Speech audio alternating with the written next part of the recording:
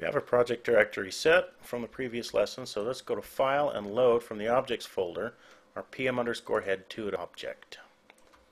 Let's get rid of the lights, minus key on the keypad, and hide the camera. So all we see in the scene is our mesh.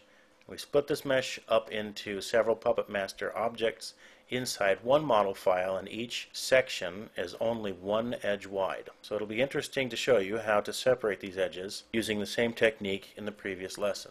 Let's go into Setup View, go to a left view, wheel mouse move.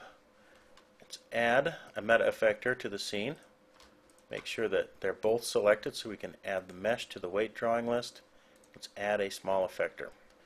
Set this effector radius to 0.01, the same as previous, and the field of influence to all connected, so any points it intersects will be highlighted. Now, as we intersect these points, it becomes more helpful to try and hide these meta effectors if they wind up selecting other parts of the object, like teeth or hair or lips. There's also a problem with meta effectors overdriving the point they're intersecting, but not the rest of the selected mesh. So I'm going to try to hide these effectors inside the mouth area, because if there's any distortion that's going to be problematic, it will be less seen in the mouth instead of on the outside of the character that's going to be seen the most. So we'll start with this first effector, and I'm going to change the draw mode of this head. Instead of weight and edges, I'm going to set it to weight and wire.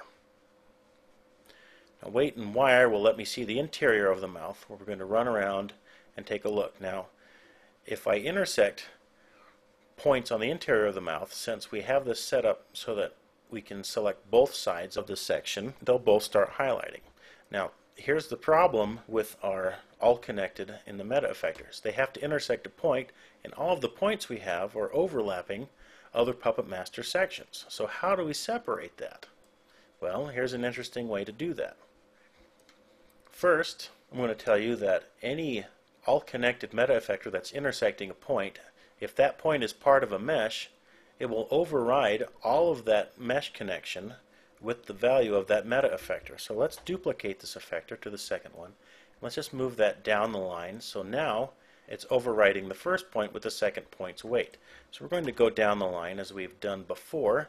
I'm just going to position these around the perimeter of the mouth, so that we're adding on top of our effect the same way that we've done on the previous lesson. Use the multiply key on the keyboard to do that, and just move these so that they intersect at least one point on the interior of the mouth. Let's do that, and so that's the last one, is the lower lip. So now we can turn off this weight wire, go back to weight and edges, take a look and see if we have all of our segments selected. All except, of course, for the head. So that looks pretty good. Everything is selected. So what did I mean when I said that the points will override the previous points? They're each sharing one set of points that are part of two PuppetMaster segments. And what's good about this is we can use our constant value that we did in the previous lesson to add the weights on top. So we can override a weight on one segment excluding the previous segment. And this first one, since we have 6 meta effectors, we're going to have 6 PuppetMaster sections. If we divide that by 100%, we wind up with 15%. So this first one is going to have a constant value of 0.15. If you'll notice, it goes right down to 0.15 because the next point that is intersected on this section is getting overridden with a value of 1 on effector 2. And effector 2, of course, is double the value, so we go to 0.3.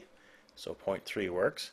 The next effector is not 0.3, it's 0.45, and just work your way down the line. So 0.45, 0.6, 0.75, and then the last one, 0.9. Oh, looks like we're missing one more, so let's multiply that last one and just move this right out on top of the chin, and it's going to intersect the chin with a 1. And so it's overriding the last selection with a value of 1. So we've defined a gradient, a much finer gradient, and have separated one edge wide meta effector sections by using the overrides in a nest. So I hope this makes sense. So we've separated it and it'll look pretty good. So go into the effects. Let's Select our head, add the X-form effect to the head. Let's move this to the same spot underneath the sideburns. And I'll call this one the same thing, jaw. And set our X-form node to pull weight from our meta effector. You can leave the type at static. So now when we go into animate and pick our jaw, we have this really nice gradient going from one to the other, and we've done an even finer separation of our face. Let's go to File and Load head2.obj. Go into Setup. Let's add the Puppet Master effect to that, and load our PM_head2 as the cluster.